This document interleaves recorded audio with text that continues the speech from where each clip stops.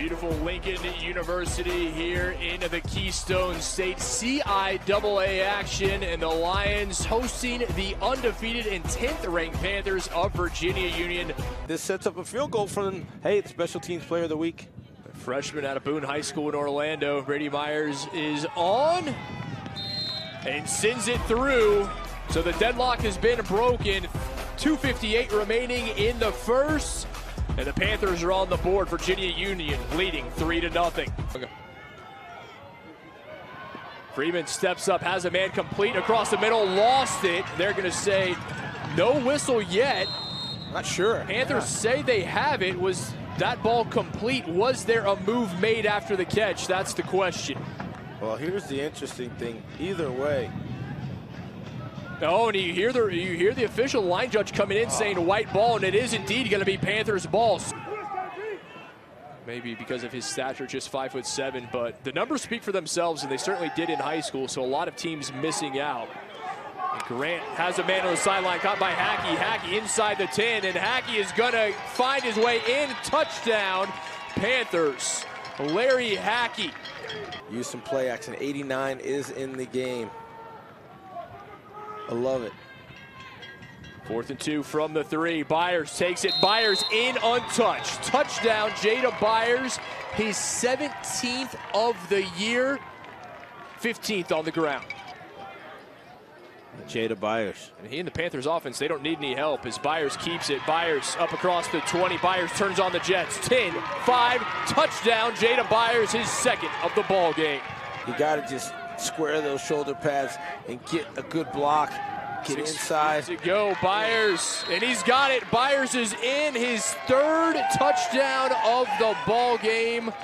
That is number 19 on the season for the Garden State product. And instead, it's going to be number 25, Curtis Allen, the big back, and Allen barrels through.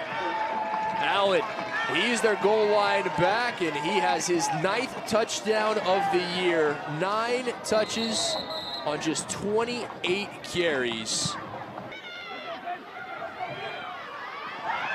And Freeman now takes off to run, and he loses it. Ball on the turf. Panthers have it. And Virginia Union trying to continue. And that may well seal this one. The fumble from the freshman, Isaiah Freeman. Panthers put it on the ground 6 times today. They've lost half of those as Freeman takes to the air. 30 seconds remaining, and this is almost caught. No, it's intercepted. Able to come away with it somehow. Donald Gatling. Wow. The freshman safety with a miraculous INT. Thought that was going to be a reception. Gatling had other plans. Great concentration all the way to the ground. Gatling's been great all season covering, you know, in the back half of that defense and that secondary. He's deep as the deepest receiver. He's doing his job. And right there, just goes ahead and slides in front of the receiver and gets a takeaway. Thanks, kid. Dr. Parker, you guys, I can't say pull this one out. You ran away with it.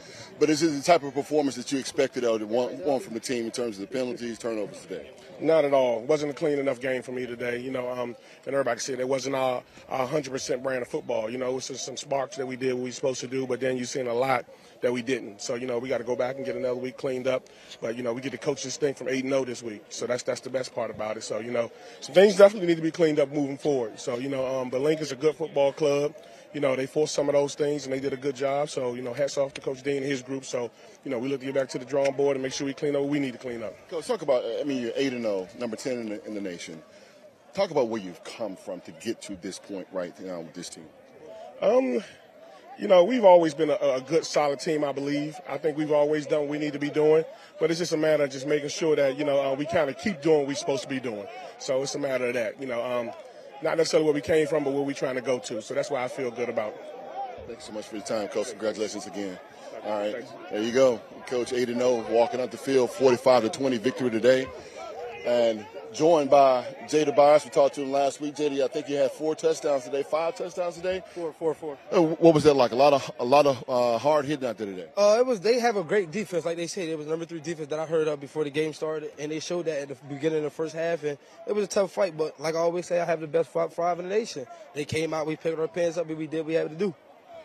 What is it like for you, man? You know, given all the things that this team has had to work through, what's next for you guys?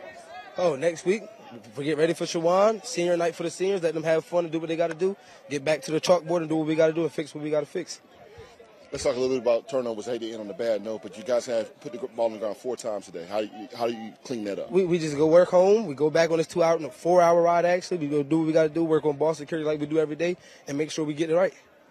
Any final thoughts on being undefeated, 8-0, number 10 in the nation? It just feels great. That's all I can say, man. This program just trying to bring us back up where we need to be at and show everybody who Virginia Union really is.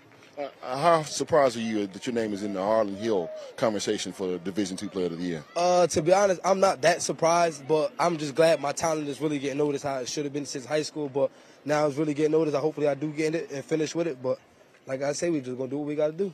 How do you keep your head? You know, Coach Slater last week came out in the field. Nobody had the big head. Everybody was ready to work back in the salt mine. How do you do the same, having that type of notoriety now? Oh, we just got to know who we is. We just got to be us. Like Coach always tell us, can't nobody beat us but us. If we make little mistakes, that's going to cause us to do what we got to do and have a tough fight like we just had. Right now, 4 turnovers. In my eyes, you shouldn't win the ball game with that. But our talent and our skill and our depth back everything up for us so we can just get the job done. All right, Jada Byers, man, congratulations again, man. Have a good weekend. 4 touchdown performance for him today and a 45-20 victory.